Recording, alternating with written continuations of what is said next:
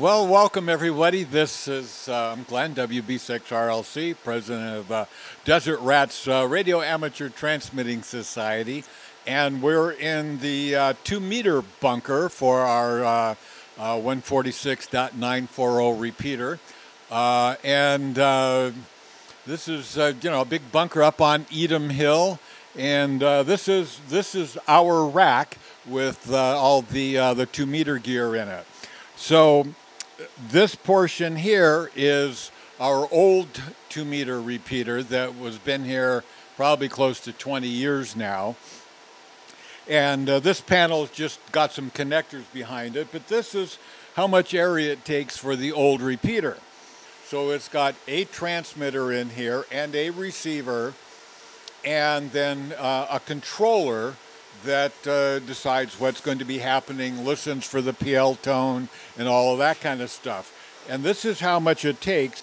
And this little piece down here is the Bridgecom that we installed about 4 years ago, maybe 5 now.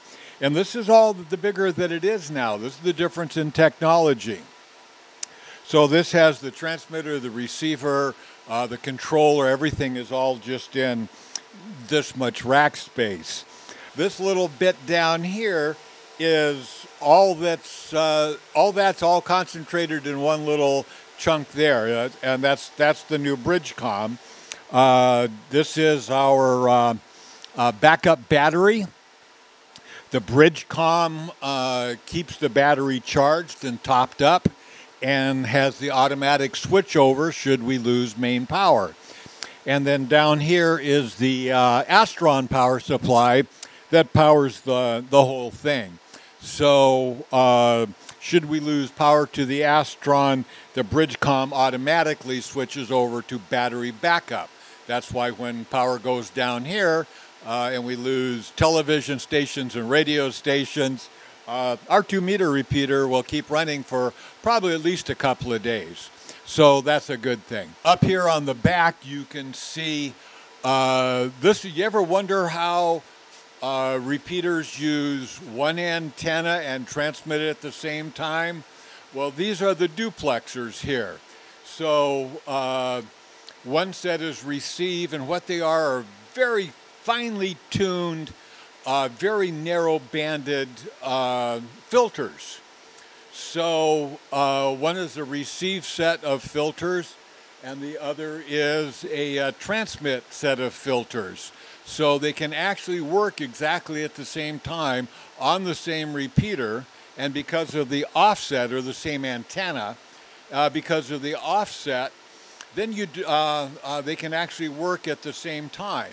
So that's how that works. Then this up here is another receive filter, because there's so much RF up here. There's all the transmitter towers and everything else for all the television. It's just the incredible it's up here, how much RF energy. So this is a kind of a pre-filter, then it goes to the receive filters, and then into the Bridgecom. The transmit duplexers, the receive duplexers, this is that big filter, and you can see these all have knobs on them, so you can tune them very precisely. And then this is another part of the transmit that helps. It's called a circulator, and it helps keep RF energy from coming back down the line. So that's pretty much all the business end, and then it goes from here out through all the racks and up about 60 or 70 feet up on the tower to the antenna. So that's basically what we have here in this bunker for just for the 2 meters, and this is basically how all repeaters work.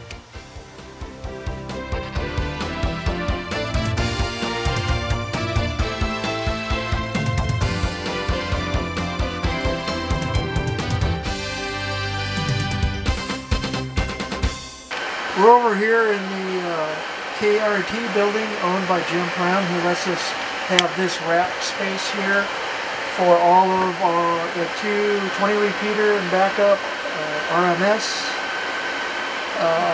WinLink, and all of Arden. Everything here is on solar battery backup, so this equipment will sustain itself indefinitely with power outage. We'll start here with the Bridgecom radio. This is the 220 radio. That is probably the only radio that's going to stay on sustain for our group in a long-term power outage. This is our weather station here that we have stuff on the roof, and then that relays data through Arden back to us on what's going up here weather-wise. This is the circulator for the 220 radio, and this protects the front end of the radio from the high RF here on Edom Hill destroying the radio. This over here on the side, am I going too fast?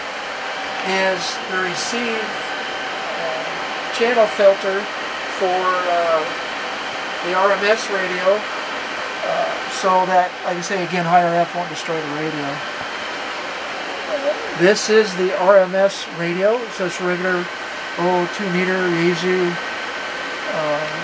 base mobile rig, and this is the signal link for it. And we have our own server. Basically, it's a Windows 10 computer for RMS, so it will store and pass on traffic as needed. So if we get isolated in an event, we can pass our own internet traffic, and we don't rely on internet. But then, when internet is up and running, Arden, which here's the switching gear for it, relays that information back to the internet and gets it where it needs to go. Okay, this is the internet server for Arden. This is the switching gear for all the different nodes, internet switch. This is the computer for Arden and RMS.